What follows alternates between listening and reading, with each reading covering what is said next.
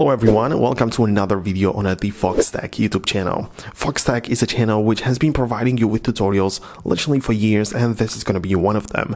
This time we talk about flash or torch on an iPhone and how you can add it to the home screen.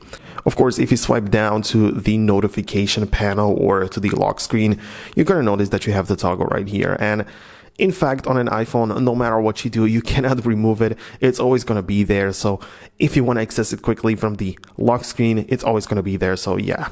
And also, you probably know that you can access it from the control center. So you can see you have the toggle right here.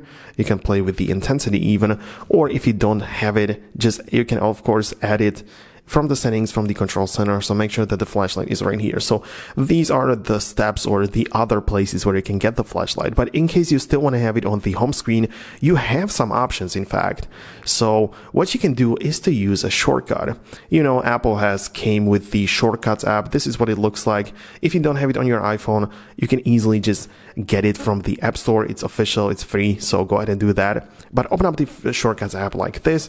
You can see at the bottom you have shortcuts, animations, and gallery. So go to the shortcuts like this and go to the all shortcuts, whatever, and tap on the plus icon to create a new one. Now it's going to show you some things, and if you tap on add action, you can add some things which are going to happen when you click the shortcuts. And as you are in here, make sure to search for flashlight. So you're going to go like this, set LED flash, set flashlight. You can see scripting. Okay, so set flashlight, you can see the one with the blue icon. So click on that and it literally says turn flashlight on. So that's how it works, and that's basically all the thing that we want this shortcut to do. So you're gonna hit done, and you can see we have it like this. But click on the three dots and make sure that you go to this section, and at the bottom you have the share icon. So tap on the share. And as you get in here, what you have to do is to add it to the home screen. So you can share it with AirDrop and stuff, but make sure to add it to the home screen like this. Now you can see that this is what it looks like. So tap on the icon right here and make sure to change it. So you can change for like a different thing. So you can choose a file, whatever.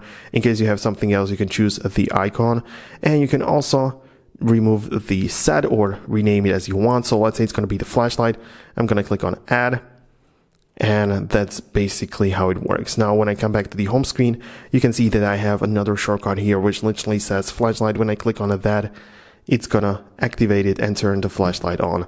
So you can see it's very useful, and I can do it with the click of a button. By the way, guys, if you want to know everything about your iPhone apps, you have to click the link down below in the description. It's a 100% free education platform where I publish like video editing courses. There is going to be the All Apps Explained course, which is coming up. It's going to explain every single app on your iPhone. It's going to be really cool. So go ahead and check out that link. It's free to access. So yeah, go ahead and do that right now. Of course, this shortcut only works to turn it on. In case you want to have another shortcut to turn it off, you also have the option. So that's how it works basically. But yeah, you can always just tap on that. You can see flashlight is turned on, and now it's working properly. So yeah, that's basically how you can add it to the home screen. One more tip I would have for you is to use Backtap. You know, Backtap is a feature which works on basically any iPhone, any of the newer ones, and what you can do is you can of course customize it by going to the settings, tap on accessibility, click on a touch, and at the bottom you can see Backtap. I have it turned on, and it's an option whether you double or triple tap the backside of the iPhone. You can see when I double tap the backside of my iPhone, I mean, you of course have to hold it in your hand. It doesn't really work all the time, but when I double tap it, you can see it takes a screenshot, because this is what I set up the shortcut to do. But you can change it to, for example, flashlight. You can see when I come back, double tap is flashlight. Now, when I'm going to be back at the home screen, you can see that I don't even have to touch anything.